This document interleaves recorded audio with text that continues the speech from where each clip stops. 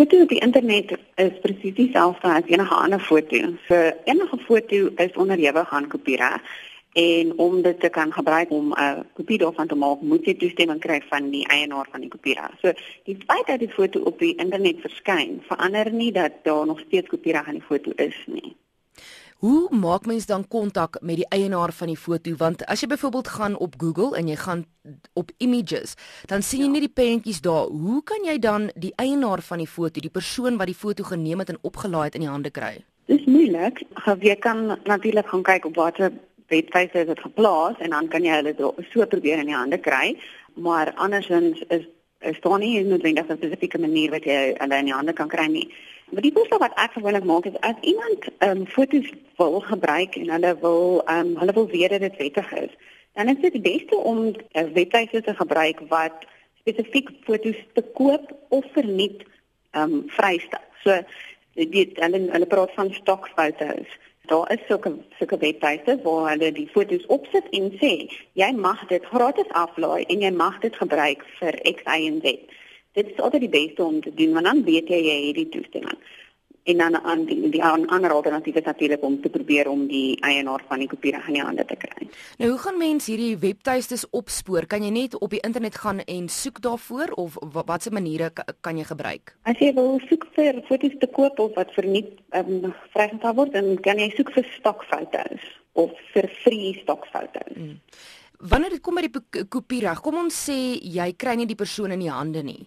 Ja. Is dat dan heeltemal uit? Kan jy dan glad nie van daai foto gebruik maak nie? Of omdat jy wel 'n poging aangewend het en jy het rekord daarvan, kan jy dit dan gebruik? Nee. In terme van die wet kan jy dit nie gebruik nie. As jy nie toestemming het nie, kan jy dit nie gebruik. So as die persoon dan uitvind dat jy dit gebruik het, dan kan hulle regstappe teen jou neem. Selfs al het jy nie geweet dit behoort aan iemand nie, of jy het probeer om hulle in die hande te kry en jy het hulle nie in die hande gekry nie, of jy het gedink dit behoort aan niemand nie, of wat ook al die situasie is.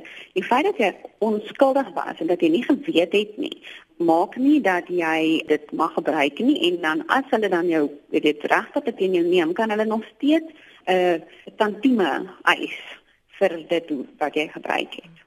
En wanneer jy as persoon wat die eienaar is van die foto nou uitvind, maar hierdie persoon of wie ook al het jou foto gebruik en hom versprei en dit is 'n paar keer versprei, wat is die regstappe wat jy dan wel kan neem?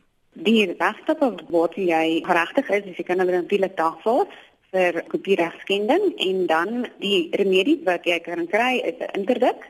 Jy kan ook tantieme eis, of as jy skade gelei het, dan kan jy skadevergoeding eis, en dan kan jy eis dat hulle enige kopieë wat hulle het, dat hulle dit aan jou moet teruggee. Dis nou in terme van rekenaars is dit nou 'n bietjie moeilik, maar dit is wat jy kan eis. En ja, dit is wat die wet sê dat jy kan eis.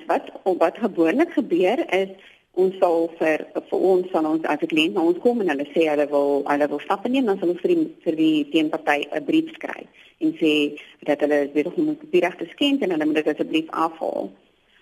Behalwe die gewone regstappe wat jy kan neem, is daar ook 'n ander stap wat jy kan neem as die foto's byvoorbeeld op die internet geplaas word op 'n webtuiste, dan kan jy die diensverskaffer wat daai webtuiste host, kan jy kontak en vir hulle sê hierdie persoon is besig om my kopiereg te skend en hulle moet dit afhaal. En dan is daai diensverskaffer verplig om dit af te haal, anders is hulle ook aanspreeklik. So dit is 'n ekstra remedie wat jy het as dit op die internet geplaas word.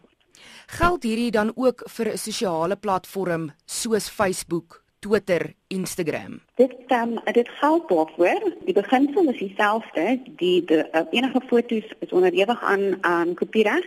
Die situasie mag verander word deur die voorwaardes word jy toestem. So mense moet gaan kyk na wat is die voorwaardes van Twitter en Instagram en Facebook.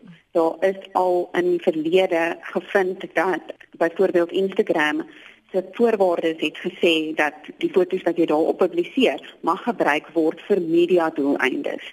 En dan plaas iemand dit in 'n tydskrif of in 'n koerant. So dit kan byvoorbeeld die situasie verander.